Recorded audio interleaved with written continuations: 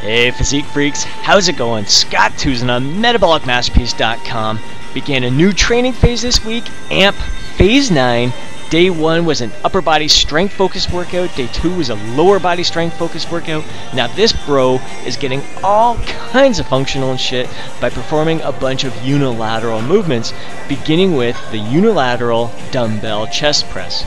Now, we're mainly doing this just to kind of spice up our workout routine, do something a little bit different, add some variety to our training, as well as enhance our mind-muscle connection. So with this exercise, we're aiming for 12 to 15 reps. I got a 50-pound dumbbell here. Really trying to focus on that contraction in my pec there. So, going to be doing the same thing here. This side, the left side, took me a few reps to really engage my pec here, but once I found it, it was freaking phenomenal. Got a really good stretch across that pec and really felt a great contraction by pushing the upper arm, the humerus, up against the pecs. Now, because you're doing a unilateral movement here, more balance is required.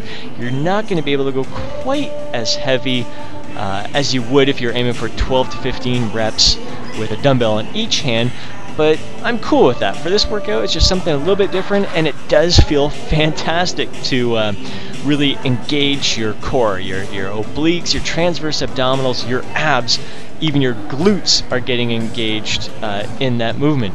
Now we're moving on to an Atlantis machine, very similar to a hammer strength machine, unilateral movement. Once again, this feels a little bit different. We're going heavier and aiming for 6 to 8 repetitions here.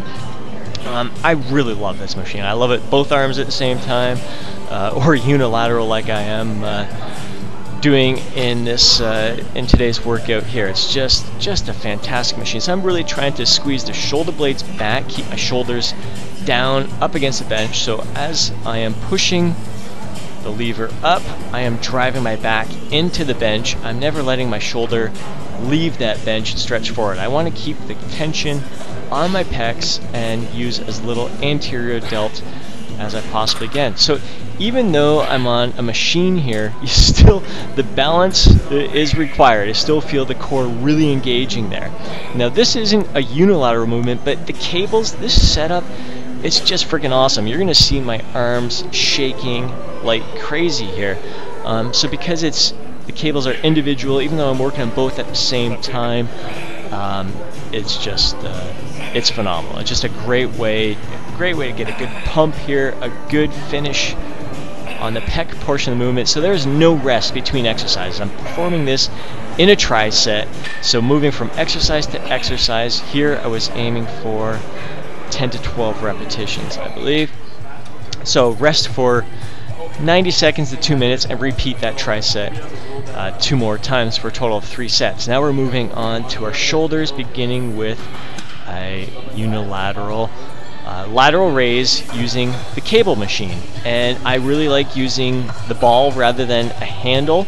The main reason for that is it allows me to drive that weight up with my pinky leading the way, and that tends to hit the lateral aspect of the delt better than when you're using a handle and your palm is facing the ground. So really trying to keep that pinky leading the way and feeling the tension on the lateral aspect of the delt. And I'm really trying to reach out for the opposite wall. I'm trying to keep my traps nice and relaxed. I want all the tension on the delts. I don't want to be feeling the tension in my traps. So again, trying to, it's amazing how just doing the one arm at a time here, balance is required. And I really feel it on this, doing the rear delt cable flies here, and same thing, really the glutes are engaged, your obliques and transverse abdominals are engaged, your abs, rectus abdominals are engaged. It's just freaking awesome. And really I am using the same weight as I would if I was doing both arms at the same time here, so I didn't really have to reduce the weight on either of these exercises, just because I was doing them unilaterally. So not making any kind of sacrifice here, but getting some extra benefits of the core engagement by doing one arm at a time. And the focus is just freaking awesome. It's really great to really get your mind in that muscle, not just in the rear delt, but in just the one rear delt, rather than thinking of both of your shoulders at the same time. Just that mind-muscle connection has built up. Maybe that was Rick Sign dropping the camera down in my calves to make sure that build those bad boys up. Alright, so now we're moving on to some plate upright rows. Again, one arm at a time. Now you've probably seen me do these before, the plate upright rows, and both arms at the same time, or even doing them one arm at a time. But the difference is I'm only holding one plate in one hand, so that is really causing me to engage the core a lot more than if I was holding a plate in the other hand. So it's throwing my balance off a little bit. This felt just freaking awesome. Really enjoyed this movement, and it's really great. Like I said, once again, now I'm able to focus on just the one delt rather than both at the same time. So it's a different way to really enhance that mind-muscle connection and kind of get a feel for what you could have been missing out on when you're doing both arms at the same time. So once again, exercise to exercise without any rest. Now I'm going to rest for about 2 minutes and repeat that tricep 2 more times for a total of 3 sets, and now we're going to move on to the triceps. Beginning with a unilateral overhead cable tricep extension. Now I really love having an adjustable cable machine for this movement because I can adjust the height that allows me to keep my elbow at a 45-degree angle, bring my hand just behind my head, keep my neck in a nice neutral position. It just feels right. And I've tried this before on some other cable machines where the cable is right at the bottom position, and sometimes when you extend your arm all the way to the top, the weight stack hits the bars at the very top, so you're not able to work through the full range of motion. Now with this movement, with your shoulder in an extended position like this, you tend to place a little more emphasis on the long head of the triceps, since that head of the tricep muscle does cross the shoulder joint.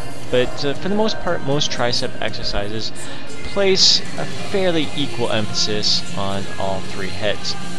Now this is going to feel completely different with your arms. Your shoulder is not flexed or extended, so it's going to have a bit of a different feel. Really enjoy these kickbacks with using the cables because you're feeling tension throughout the entire range of motion. Really great to see some of the details in my arms and shoulders in this movement as well. Triceps, we're starting to get pretty darn fried at this point. Not an over emphasis on core stability or anything here. I wasn't placing my hands, I was trying to keep my arm at the side there and not rest it on my knee, trying to keep myself as unstable as possible. Now we're finishing off with some closed grip push-ups using a medicine ball. For each of these tricep exercises, I was aiming for 10 to 15 repetitions, no rest between exercises, but 2 minutes rest between sets, repeating 2 more times for a total of 3 sets. Give this workout a shot. Let me know how it goes. I look forward to hearing your feedback. Hope you enjoy it. Catch up with you soon.